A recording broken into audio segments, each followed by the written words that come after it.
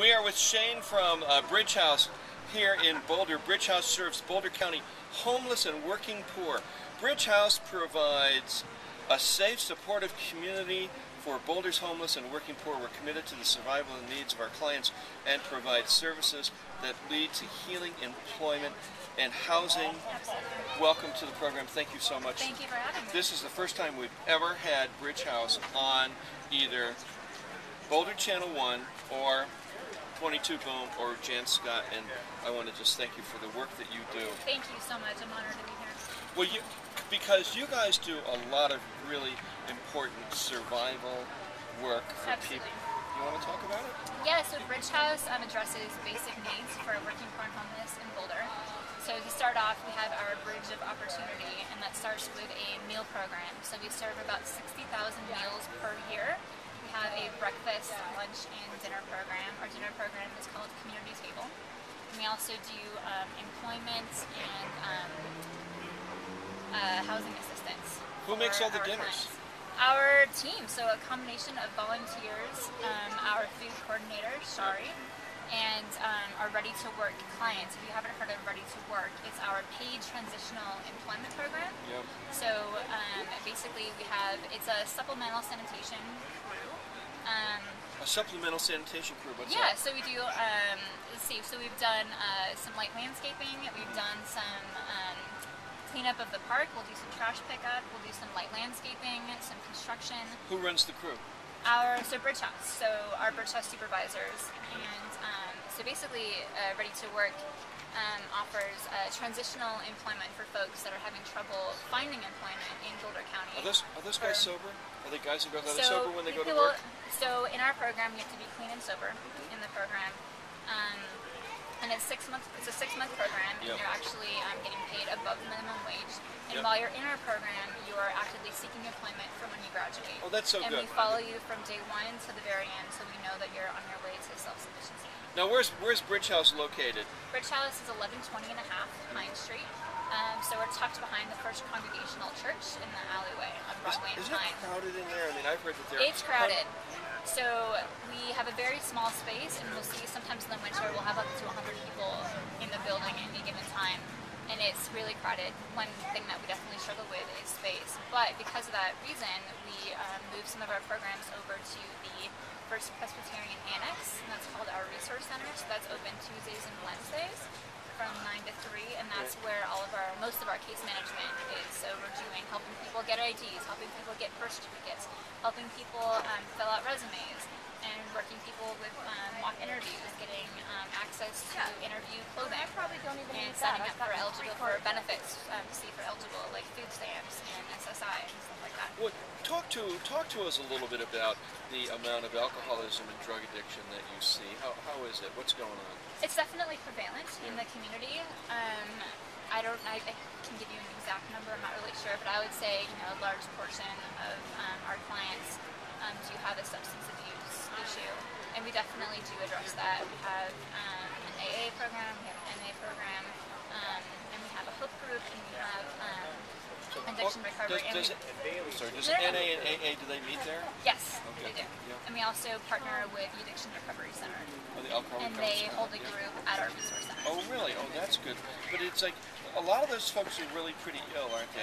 I don't think people understand the nature of addiction and alcoholism. How it just takes certain people and just slams them on the street and keeps them there. Absolutely, absolutely. It's a really tough thing that we struggle with every day. And a lot of people see people panhandling on the street, and they don't really know where the money is going to go, and if it's going towards a bottle. But you got to ask yourself, why is that? Well, living on the street sucks. It's a crappy situation that we're really trying to alleviate. So. Wow. So what else do you guys do? What else do we do? So basically, Bridge House. It's Bridge House here in Boulder, serving Boulder's homeless and working poor. But one of the biggest things that I've really noticed, my favorite part about my job is talking to people and listening to their story, understanding who they are and where they're from. And I've heard some just amazing stories, and a lot of these people that are on the street, they struggle a lot and they have a lot of challenges to overcome, but have such an amazing and strong spirit. No, I think what makes me cry is that, I mean, I lived on the streets of Boulder. I was an alcoholic and a drug addict on these streets.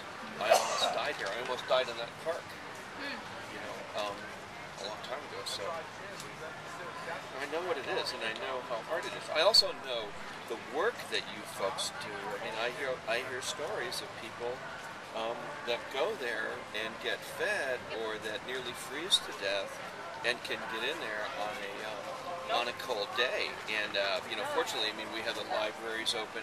You know, if it's a cold day, you can also go to any municipal building in Boulder is open. That's a good thing about Boulder, is if it is snowing during the day, the city will, you know, that's why so many. Let's talk about that. Why do so many people go to the libraries? The libraries gets awfully angry at the drunk homeless, but on the other hand, well, it's a free building to be inside, and you can hang out and not freeze to death in the winter. And that's a big thing that Boulder struggles with. I mean, we have a lot of great programs, but I can say this a million times, we can do better. It's unacceptable for people to have the chance of possibly freezing to death in the winter. It's unacceptable. So and we do lose men and women on the streets in the winter from exposure. Yes, we do. An unfair, unacceptable amount, I would say. And the Bridge House holds a memorial service every December to commemorate those people and honor them. What do we need?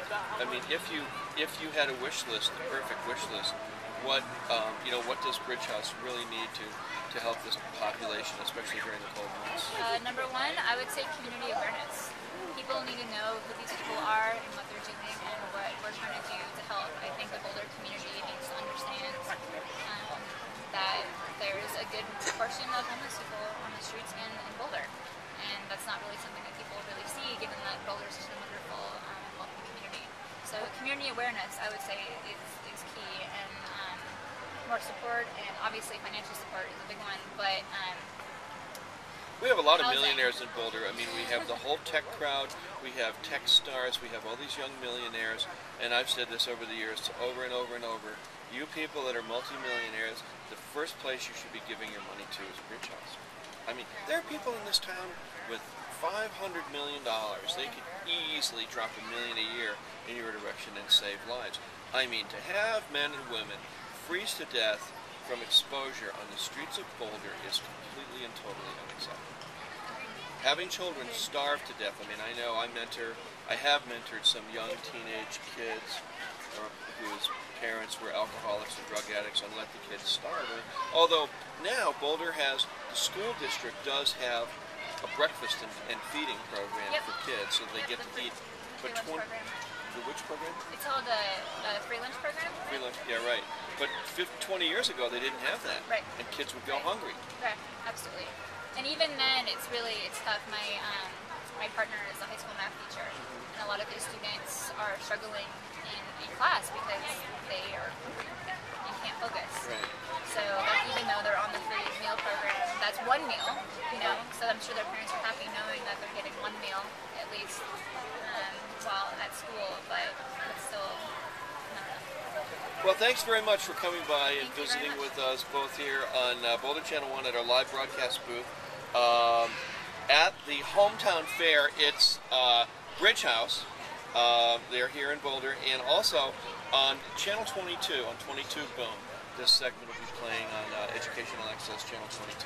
Can I say one more thing? You absolutely can. Go right ahead. Thank you so much for listening, everybody out there. So we're over here near the help with the Boulder Public Library selling raffle tickets, actually, to win a 2013 Toyota Prius, if you can believe it. And every cent of that purchase goes directly to our programs and services to help the homeless and working poor in Boulder. So I'd really appreciate it if you come stop by our booth and support us.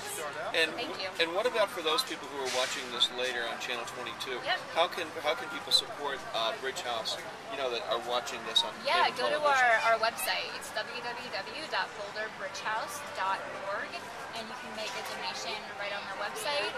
Thanks very much. Thank you. Nice to meet you, Shane. Thank you very much. I appreciate it.